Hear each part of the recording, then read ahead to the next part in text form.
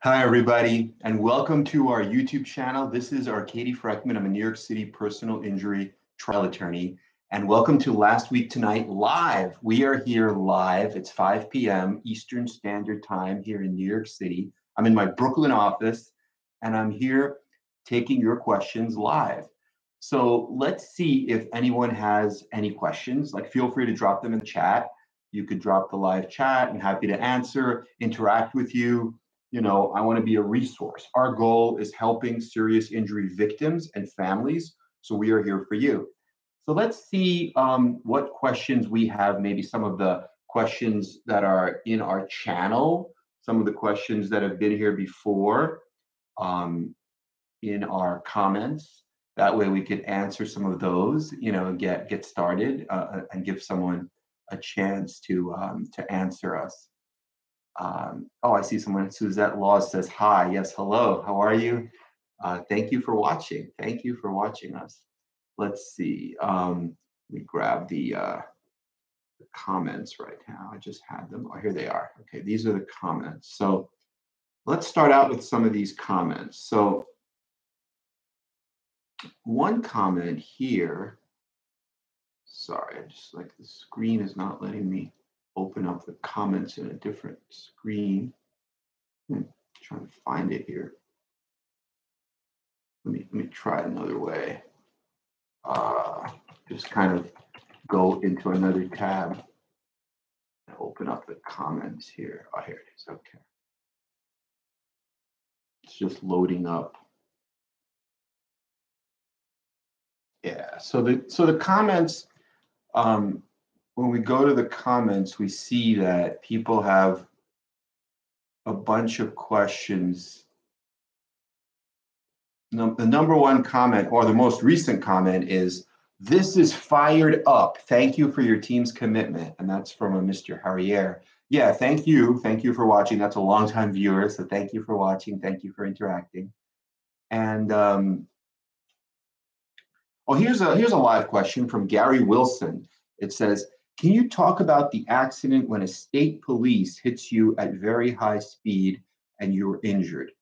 Yeah, I mean, absolutely. It really depends on how it happens. If the state police hits you and it is, let's say, an accident, meaning, the state police, for whatever reason, they're chasing someone else, they're just negligent, they're reckless, they hit you, then, and you're injured, depending on the severity of the injury, it would be a lawsuit against the state police department, against the state.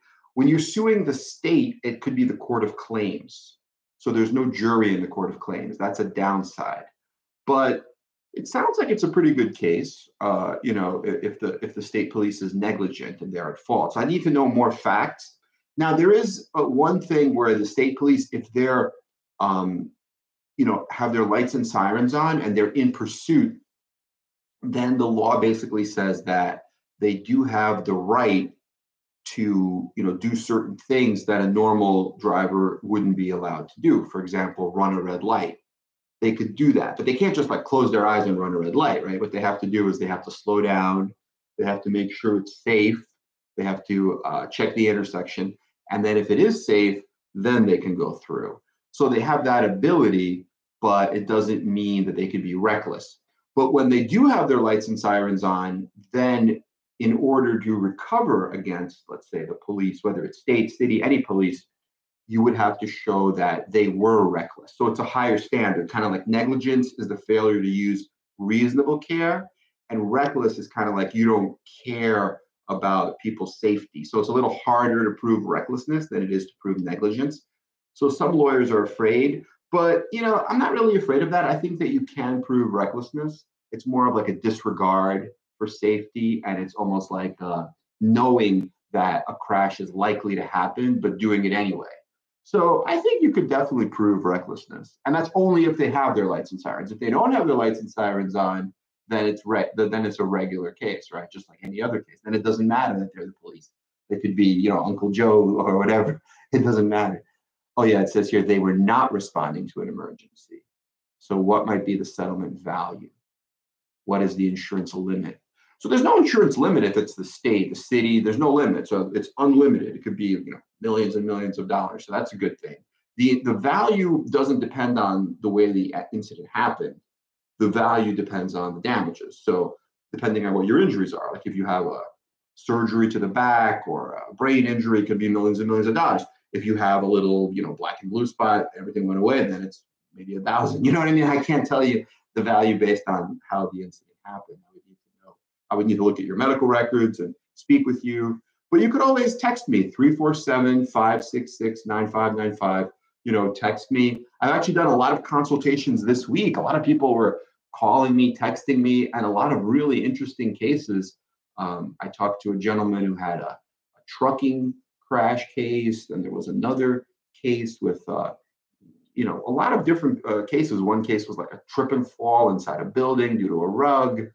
There was a lady who had a ceiling issue, a ceiling collapse. So there's a lot of different cases. So I'm happy to give people consultations. Now, some of the people, they needed a lawyer. So I was like, look, if you need a lawyer and it's a case that I can help you with, it's a serious injury and a case of real merit, then I could be your lawyer.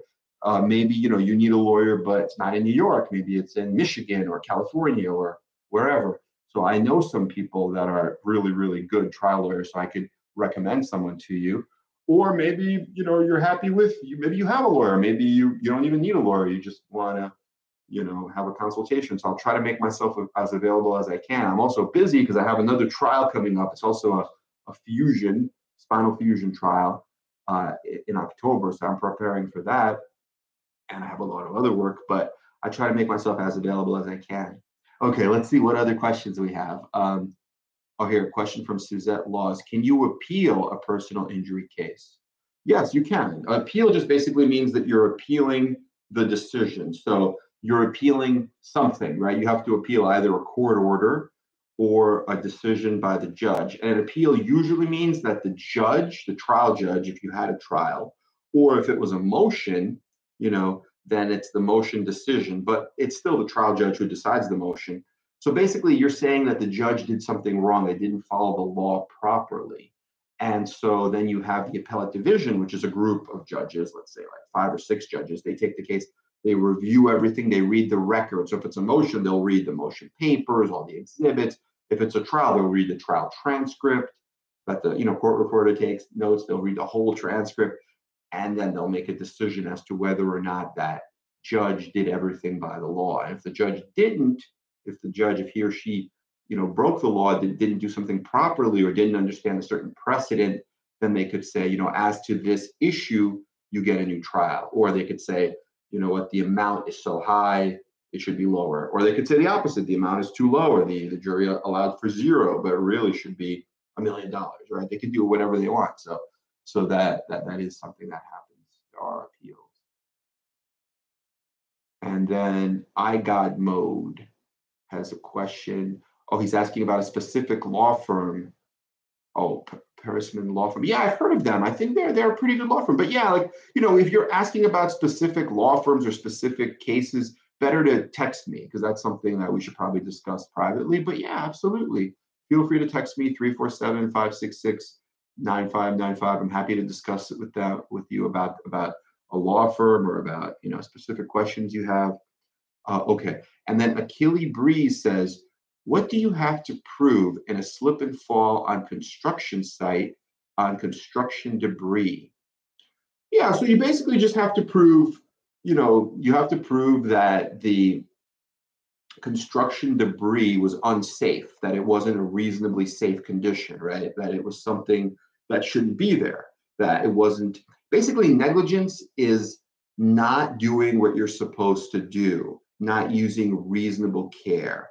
So if you say, like, what would a reasonable person do? So let's take a reasonable person. Let's call her Rhea Pearson. Rhea Pearson is a reasonable person, right? So let's say Rhea opens up a construction site. Should she leave debris in a walkway? Well, no, right? Because if you leave debris in a walkway, maybe a construction worker is carrying 2x4s or carrying steel rebars. He can't look down at his feet. Now there's construction stone debris. He trips, he falls, he hurts himself. He fractures his shoulder, injures his knee, needs surgery. That's a violation, right? So that's negligence. Now, with respect to construction, in addition to regular negligence principles, which are codified in the common law, There's also the labor law. So there's actually a section 30, section 23, and it's known as 241.6, and there's a specific violation, and it's known as the housekeeping violation. So basically, if it is a passageway or a walkway, you can't have construction debris there. Every trade is responsible for cleaning up, but ultimately, the general contractor and the owner of the construction site are responsible, and they can't delegate, meaning they can't say, it's not my fault, it's really someone else's fault, right? They can't pass the buck. It's a non-delegable duty. They're responsible.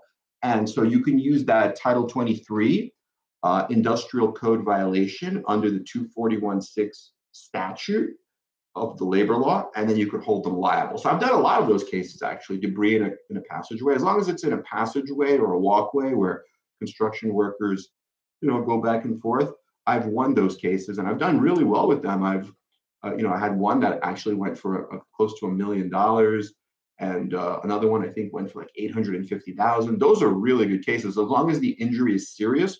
Construction cases are actually some of the best cases because they're just really, really strong. And the thing I like about construction cases is that you can tell the human story, right? You can talk about all of the injuries, the injury to the construction worker, the pain and suffering, the injury to the family. A lot of construction workers will have a wife, they'll have kids, right? So the injury to the family. But you could also talk about the future medical expenses because it's so expensive, and you're going to need, like, say, future spinal fusion surgery. Just one surgery could be over $100,000.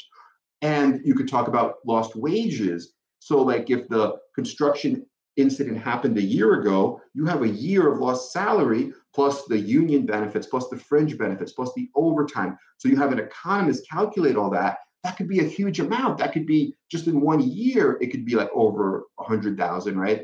All of those benefits plus salary, plus the future. If it's a serious injury, a life-changing forever injury, and that construction worker can't work into the future, well, now you have maybe 20 years, 30 years, and each year it's 100,000 plus inflation. It's all rising. So you get an economist to calculate all that together with doctors who talk about, and that could be like $5 million, $10 million, just the economic loss. But remember, you're entitled to economic loss, which is the medical expenses plus the lost wages, lost salary, plus you're entitled to non-economic loss, which is the pain and suffering, the loss of enjoyment of life. So you're entitled to both. Now you have like $5 million for pain and suffering, $5 million for economic. Boom, we have like a $10 million case.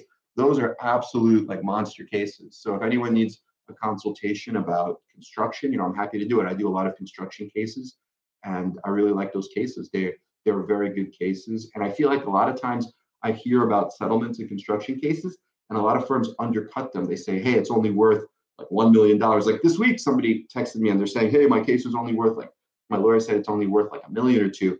And I looked at that case, all those injuries, and he can't go back to work.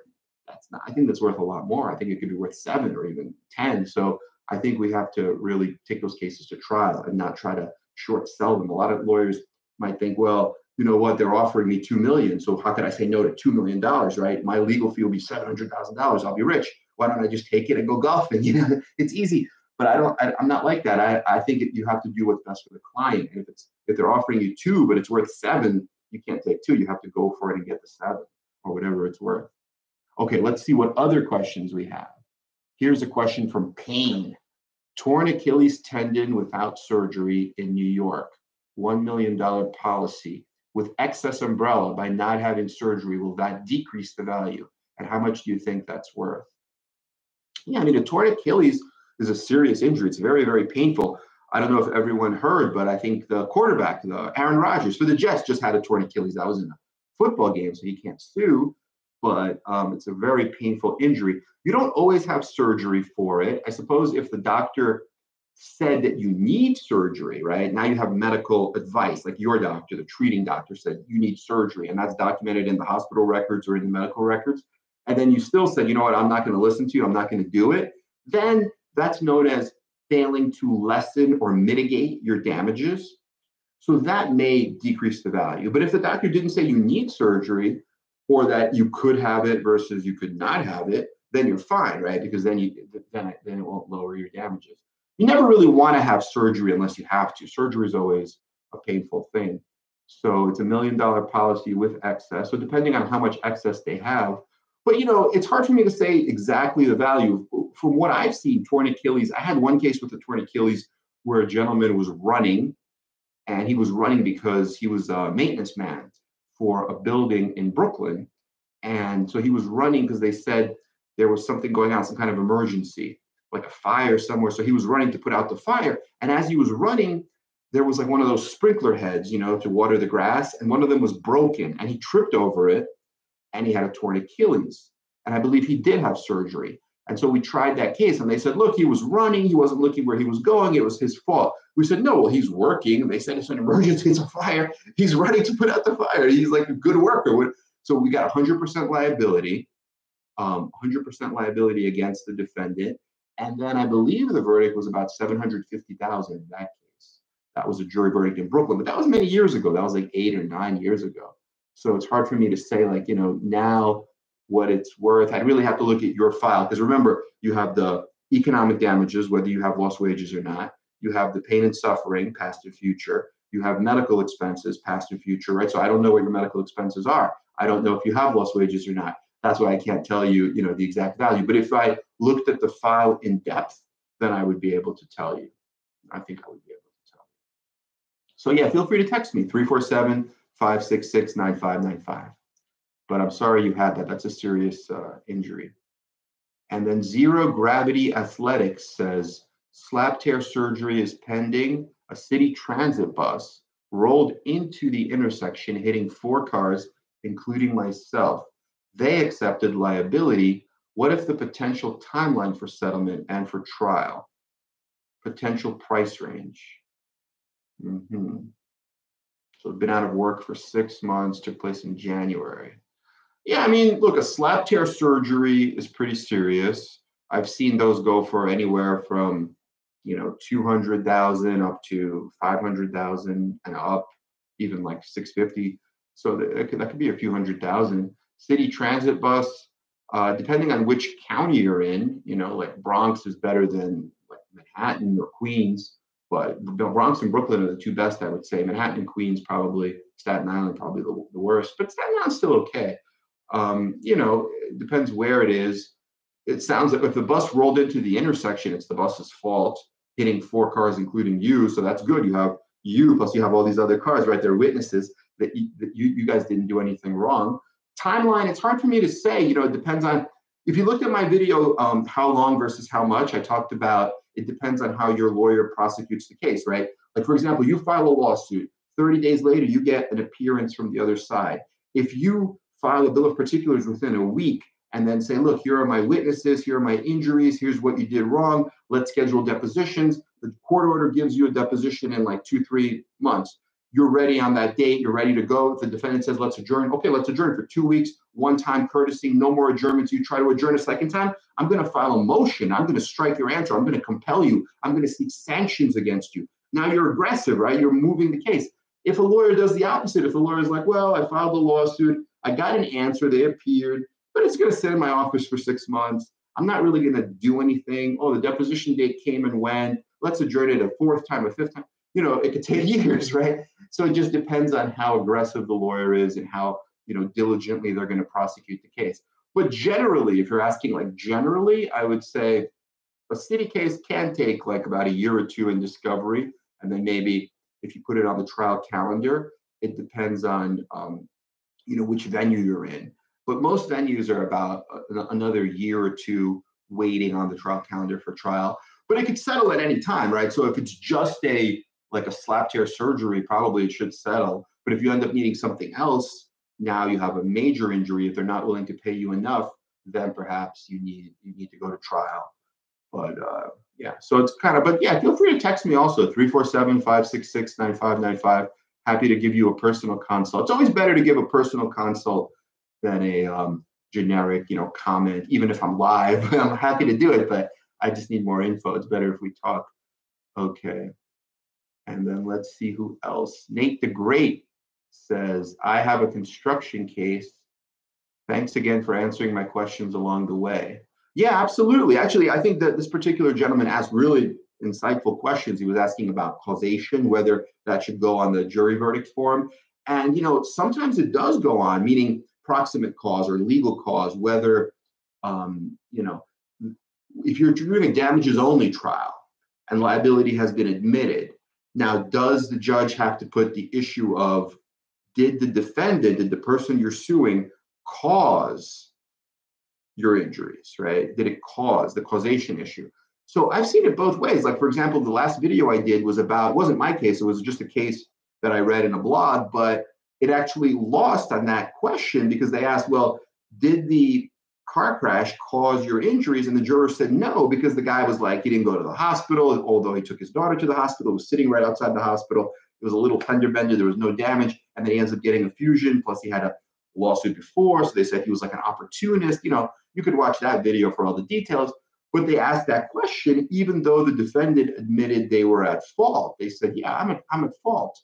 I fought for hitting you in the rear, not at fault for causing your injuries. I don't know if I caused your injuries, right? I'm just a guy who's driving a car. How would I know if me tapping you with my car caused your injuries, or maybe your injuries were already there from before? So that's more of a medical question. But other trials, like the trial I did myself in February of 2023, was a girl who cut her leg on a jagged metal pipe, and there the defendants admitted liability. And I actually argued to the jury. I said, admitting liability means two things. Number one, it means that you were negligent and you didn't use reasonable care. But number two, it also means that you caused the injury. And there the judge agreed, and she said, yeah, well, what else could have caused it? It's a scar, right? The scar came from the metal pipe. So she didn't have a scar before. She was a 12-year-old girl. What else could have caused it? It's like, as a matter of law. So the only question is how much for the past, how much for the future, you see? So I guess it depends on the facts and circumstances. But I'd like to do a deeper dive into that, because that's a really good question. Okay, and then iGod Mode says, question, I've been asking my lawyer for 6 years the value of my case, and he always dodges the question and says it's a lot. Well, look, some lawyers don't want to tell you because they might feel that, if they tell you, hey, it's worth like 3 million. Well, then what if they don't get 3 million? Now they're going to feel bad, or you're going to be mad at them. So, so that's an issue. But it just depends on the lawyer. I don't like to say what a case is worth exactly, but I could give you ranges based on what I've seen in my experience. I'm happy to do that. So it just depends on the lawyer. But 6 years is a long time. Hopefully it's coming up for trial. But if you have any questions, feel free to text me. And then someone says, can attending school be considered employment and claiming lost wages? No, lost wages would be if you're working and if you're making money, actual salary. But attending school, there is something you can do if you're attending school for a profession. For example, I had a client who was studying to be an accountant. And then, because of the car crash, he couldn't go to school anymore. He couldn't write because he broke his arm. He couldn't write, so he couldn't go to school. So it's known as a lost opportunity. So now he couldn't become an accountant. So instead of becoming an accountant and making a certain amount of money per year, he was working like something else, like an Uber driver. So we actually recovered. The jury actually allowed for, I think, something like 100-something thousand just for that economic loss. And that was only like a year or two. It's known as lost opportunity of future employment. So, and it's actually, it can't be speculative, meaning you can't guess. You have to have some kind of validity as to some kind of likelihood that you really would have been that, but from what I read, it's right in the pattern jury instruction. So the judge could charge it. The judge could charge the jury, meaning the judge could read that to the jury, and the jury will make a decision based on that. So it's right in the pattern jury instruction. So yeah, it's pretty easy to use. Okay. And Leonardo Cueva says, hi. Oh, yes. Hi. That's somebody who's a new client. So I've been speaking with him a lot. He actually had an interesting case. I don't want to go into the details, but that's an example of sometimes people don't know what you don't know, right? You don't, like the person thought they had a case that was a good case, that the lawyer was like on top of everything. And then when I started looking at the file, there's all these red flags about what a prior lawyer may or may not do. Like they, could, for example, sit on the case, not move the case in the proper way, not file a summary judgment motion, not prosecute it. Also charge the client like a lot of fees that shouldn't be charged. Like some lawyers are charging no fault fees. Like what's a no fault fee? It's like nonsense. or charging. This other person told me, wasn't this one, but another person this week told me a lawyer was charging him 20% for property damage. Like property damage, like why would you charge money for that? The lawyer doesn't do anything. The adjuster from the insurance company literally goes out, looks at the car, and then says the car is damaged. This is, $5,000. Sends a $5,000 check. Now they have to send it to the lawyer because the client is represented, but the lawyer should just give the check to the client. Some lawyers are taking 20% for themselves. I don't do that. I don't charge anything. I think it's just, a bunch of crooks, if you ask me. It's not right, but it's happening.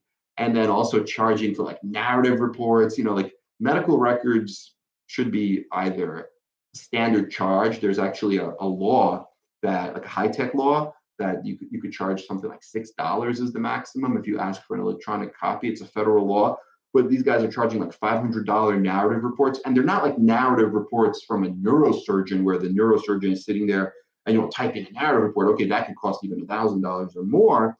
But these are like narrative reports from chiropractors. They're just like upcharging in order to put more money in their pocket, or maybe because they're referring the case to the lawyer, or the lawyer's illegally paying the medical facility. It's just a bunch of like, it's like a big nest of corruption. It's terrible. So I just hate when people get, screwed over like that. So I like to help people. So I'm helping this particular gentleman, but he has a good case. So thank you and hello to you.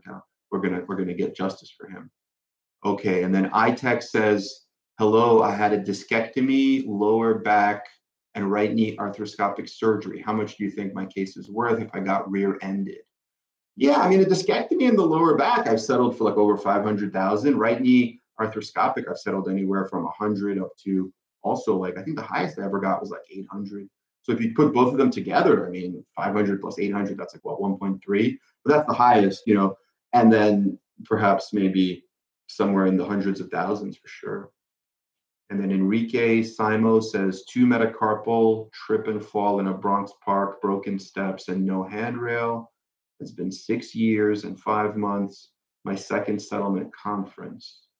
Okay, yeah, so 2 metacarpal. I don't know if that's 2 metacarpal fractures. That could be, metacarpals are the bones that are after your fingers, right? So the fingers are the phalanges, and then like here are the metacarpals, right? And the same thing with your foot, like the toes are the toes, and then right past the toes are the metacarpals.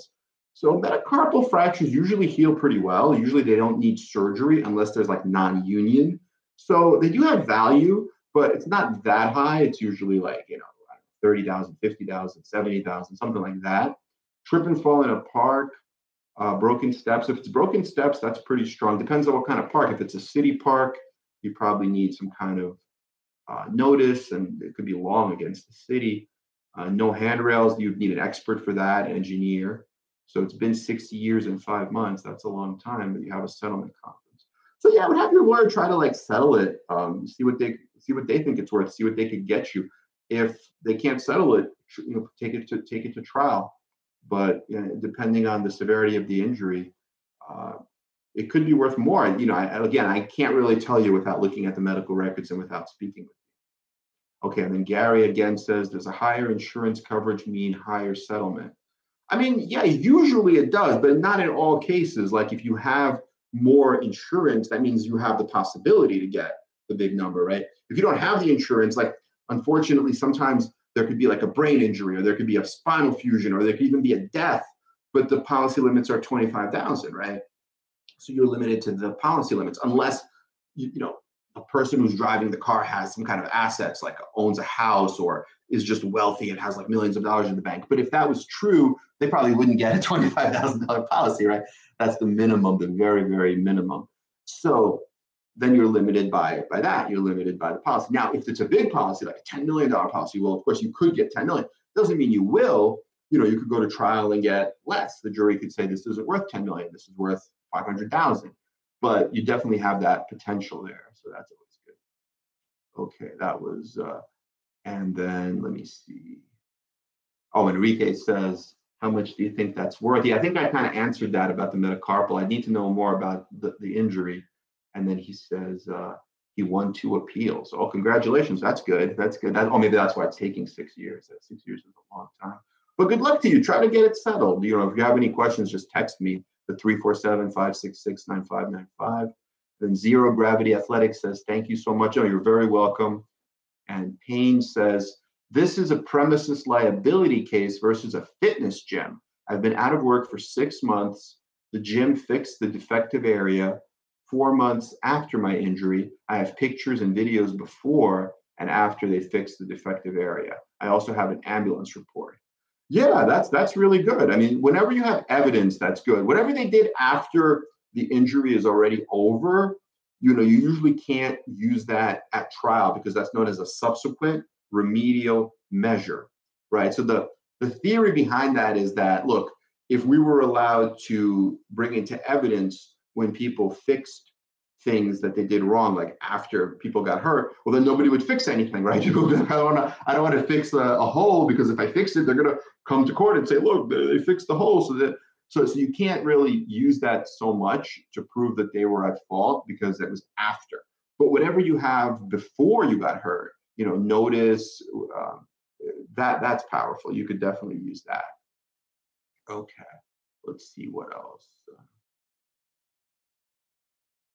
Zero Gravity says, been watching you since the accident and will definitely take an opportunity to give you a call and text. Yeah, absolutely.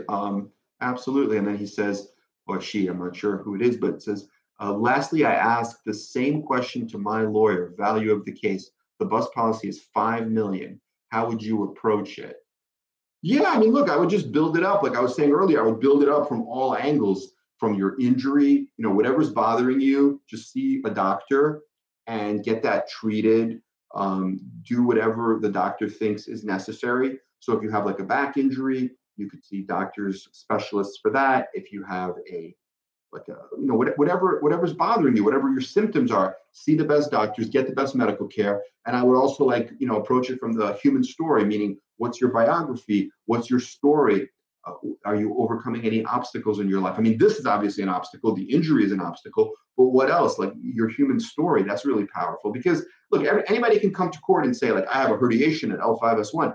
A juror, right, is just a person who gets a summons for jury duty. They don't even want to be there. They don't know what a herniation is. They don't know what L5S1 is. It's very boring to them. And if someone just goes in there and complains and says, I can't sit for too long, I can't stand for too long, like, okay, who cares? But if you tell a story, well, that's powerful, right? Something interesting, like a vignette, like a snapshot, almost like a movie, right? Tell them a story. So I think that's very important. So what I like to do is I like to interview my clients, go to their home, find out about them, who they are as people, interview them, interview their family members, interview their friends. I create a whole circle of friends, almost like a mind map, like a whole circle of friends, right? Who are your coworkers? Who are your work life? How about your family, your kids, your wife, or your girlfriend, your boyfriend, your whole family? Then maybe you do something like you play a sport. How about all the people from that sport, like baseball teammates, right? Or something else. Maybe you like to go out, restaurants, you're a foodie. Well, who do you go to restaurants with, right? All those friends. And then you have like different people, and people come into court, and these people have no skin in the game. They could be your neighbors, your coworkers, and they each tell a story, and the story is like 5 minutes, 10 minutes, and they're done. They tell that story and they leave because it can't be what's known as cumulative. You're not allowed to say the same thing from different witnesses, how you're saying the same thing. So you tell different stories, different aspects of how a person was affected. But what you're really showing is the way a person's life has changed and the fact that this is a serious, permanent, forever injury. That's what you want to convey, right? That's what you want to convey to the jury. And then all of a sudden the jury's like, well, wait a minute. Why would all these people from all the person's life coming here and talking about all this if it wasn't true? Like, they have no skin in the game. They're just like a neighbor, a postal worker, a dry cleaner, or whoever you can find, But you got to start early. It takes a lot of prep. And most people don't do that, right? Most people just have the plaintiff, the injured person, come to court and just whine. And people don't like that. Nobody likes a whiner, right? So, I mean, do you guys like whiners? I don't think so. So it really works. So that's what I recommend. Okay, and then Bothrops Trox says, good day, Mr. Arkady. You guys are taking my case, and I have my EBT next month. Do you have any videos talking about EBTs? Gracias, Mr. Yeah, absolutely. Text me because I don't know who that is. I don't know from the username. But 347-566-9595. I did a video. I don't know if it was posted yet. I recorded a video about depositions. I think it was fairly recent, like in the last few weeks. But I'll also, prep you personally, one-on-one. I like to usually, if it's a serious case, schedule at least 2 preps, maybe 2 to 3 preps before the deposition. I have a whole memo, also like a written memo, but there's a lot of information out there about depositions, so I'm happy to get into that. And then Jamie Flores says, how much is my case worth? Yeah, I mean, like, again, like I really, that's a question you should ask your lawyer, because it's best to like really look at all the evidence.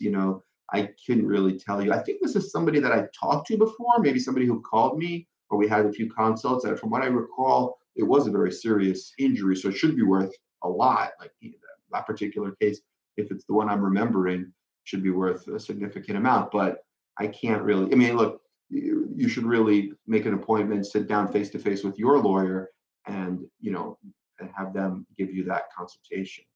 Okay, and then Nate the Great says, how can I find where we are on the trial calendar? What info do I need to research it?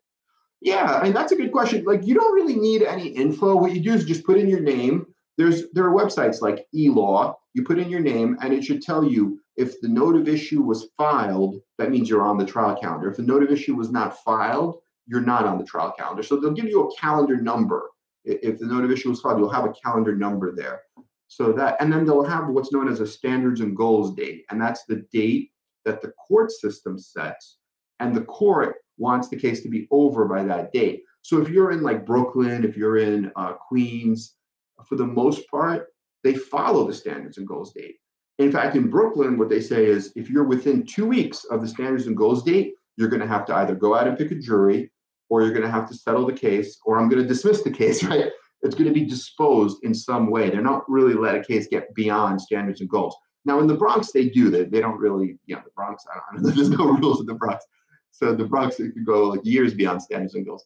So that date doesn't really mean anything there. So a lot of it is like knowing all the ins and outs, all the intricacies. But yeah, I mean, it sounds like, definitely. And another way you could research it is NYCEF. That's the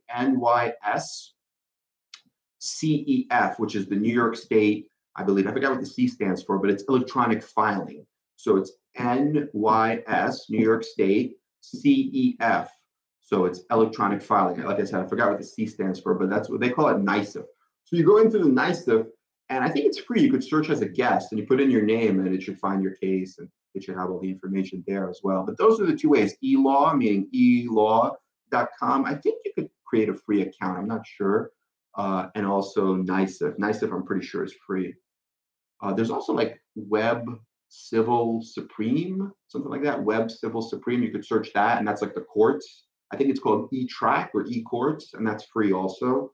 But that won't really tell you like where you are exactly. Like, no, I mean, only the courts know where you are exactly. Like, are you 400th? Or the best way to tell is like by figuring out, the standards and goals date. That's the best way. Okay, let's see what other questions. I probably have to run soon. We've been on for almost 40 minutes. Wow, the time flies. Time flies when you're having fun. Let's see. Okay, Gary Wilson. Oh, Enrique says, thank you. You are the best. Thank you, Enrique. That's awesome. Yeah, good luck to your case. That's good that you won those 2 appeals. Gary says, I have a disc bulge and got the steroid injection, but after some months, I started to feel the same pain again. What can be my settlement value? I have 43 doctor visits and 2 MRIs. And what is the range of the settlement value? Yeah, I don't really, like I said, settlement value is kind of hard for me to guess. It's really something you should ask your lawyer. But a disc bulge with steroid injections can be worth, the most I've ever gotten just for steroid injections without anything else was like about 150,000. Settlement value, they go for much less. Just steroid injections settle for like 20, 30,000 usually. They don't really go for too much. But if you try the case, if you take the case all the way and file a lawsuit and fight it, it could be like 100 or close to 100. Usually the percutaneous discectomies go for way more than the epidural, which is the steroids. The epidurals, they were so common, everyone's doing them, and they don't really do anything. They just like numb the pain. It's like taking a Tylenol, but you're taking it for your back. You have the herniated disc. So you take a steroid and you have the steroid shot, and then, it numbs the area. So you still have the leak from the disc, the herniation. The disc is still leaking. It's still touching the nerve roots. It's still causing pain, but now it's just being numbed by that epidural medicine. Now the epidural is going to wear off, and when it wears off, the pain is just going to come back. So the steroid doesn't really solve anything, and the insurance companies don't really pay huge numbers on it. Okay, and then Nature Boy Channel says, Can you do videos about manhole defects? Yeah, sure. Manhole defects. Yeah, actually, that's a good topic. I'll do that. Because in New York, I believe when a manhole, there's a 12-inch rule. So the manhole has to be flush with the roadway. And there's that 12-inch rule. So 12-inch circumference, meaning around the manhole, 12 inches, 1 foot out, it has to be like straight with the manhole. It can't be like that the roadway is high or that the manhole is higher, right? That would be a violation of that New York City code. But it only applies in New York City. So I had a case in Westchester. It doesn't apply in Westchester, but I still won the case. I have to go and read the motion papers, and there was an appeal. It wasn't an appeal in my case. It was an appeal in another case, but I had found the appeal and read it and used some of the same arguments that that appellate lawyer used. So it was a lot of like deep dive. It was a lot of work, but we won that case and we ended up settling it for, I think, 300 something thousand. But it was a manhole. Because a lot of the manhole cases, if you don't have that kind of notice and you don't have that kind of law or regulation like you have in Manhattan, they can get dismissed. So you have to make sure your lawyer knows about manholes. It's a little bit complicated. Okay. And Curry and Thompson Logistics, how much is a lumbar discectomy? Well, like again, like the whole point is like, I don't think like specific procedure has a value, right? The whole thing is my whole message, my whole purpose is like really doing a deep dive and doing an individual consultation and like understanding your human story, right? How this particular incident affected you, how it affected your life, how it affected your ability to enjoy life, your pursuit of happiness. I mean, it'll be the medical records, right? That's one component of it, but also the lost wages, also the future medicals. But it's the overall picture. So I couldn't just tell you what a procedure is worth. But just to tell you what I've settled those cases for myself, yeah, like a lumbar discectomy, I've settled for like in Manhattan, I had a verdict of 548,000. I recently had two people, but they were out in Nassau. I think we got like 850 or 800 something for two people, which is very good in Nassau. That's a very conservative venue. Individually, I've settled discectomy cases anywhere. And I'm talking about percutaneous discectomies, which are like the injection. So it's more minimally invasive, anywhere from like, let's say 150 as the low up to probably like 500-600 being the higher end is what I've settled them for. But remember, each case is an individual. So you can't really say what a procedure is worth. Okay.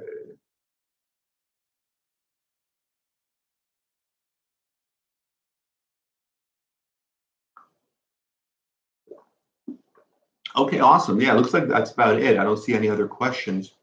So, yeah, thank you for joining us. Like, please like and subscribe to our channel. Tell your friends to view our channel, to subscribe. I see we have almost 5,000 subscribers already, so that's awesome. I'm really happy that the channel has grown. When I started, I remember I just had like maybe 20, 30 subscribers a few years ago, and now it's almost 5,000 people. And I think on Google, I saw that we have almost like over 2 million views. So that's amazing that people are interested in this. And I'll try to do other topics that you're interested in. So the number one thing I could ask of you is please, leave us like a comment about what you want to see, and we'll try to do that. We'll try to make a video to show you what you want to see, make interesting content for you. I might have to hire like some other video editors to make it a little bit more exciting. So it's not just always me talking. Maybe it's me, a little B-roll, a little lists, like a little bit more entertaining. I want to make it entertaining for you. I want to do whatever I can for the viewer. But let us know what you'd like to see. Maybe some more shorts, some more lives. We'll keep doing the last week tonight. We'll do content videos. I have a few ideas. I was going to do some series on like depositions, like somebody asked today, a series about the lawsuit process, the series about how long it takes, with the value. I know that's the number one question, right? How much am I going to get? Everyone wants to know how much money am I going to get? Then maybe some series on traumatic brain injury, series on trucking accidents, and then maybe different types of injuries, different types of niches or specifics within law. But yeah, let us know what you want to see. Thank you for joining us. Have a great night, and we will talk to you very soon. Okay, bye-bye.